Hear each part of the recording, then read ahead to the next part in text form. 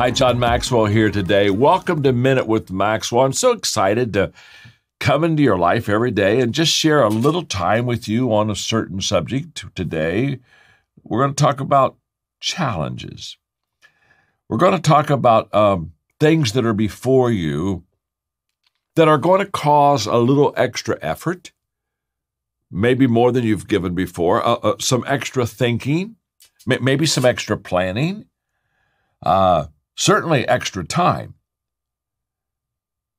Sometimes when we look at those challenges in front of us and we think, wow, I really wish I didn't have that in front of us. And we fail to realize that as we conquer the challenge makes us a better person. You and I are better, not because our life is amazing. You and I are better because life is challenging.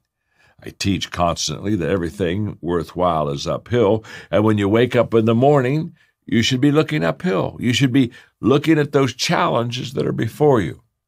Now, don't take them on all at once. Today, just pick out one.